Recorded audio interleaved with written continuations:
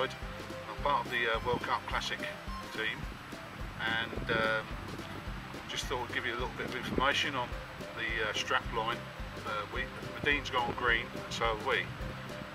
Basically, Madine have introduced environmental policy where they segregate all the rubbish into 3 categories: to glass, to cardboard and paper, recyclable products, and also into general waste. So they've got 3 big bins in several different areas to the rubbish, and as responsible organisers of the competition, we're following the guidelines, and we're introducing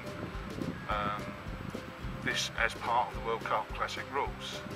So basically we're providing bags to every competitor, 3 different colours for 3 different categories.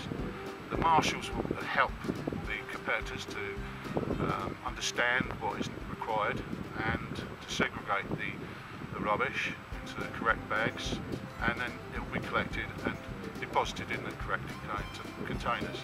We've also followed the guidelines. It's a rule of Madine anyway. They've banned glass beer bottles for the fact that they are made of a very light and brittle glass, and I'm sure everybody's seen them. Wherever you go these days, they're broken green bottles.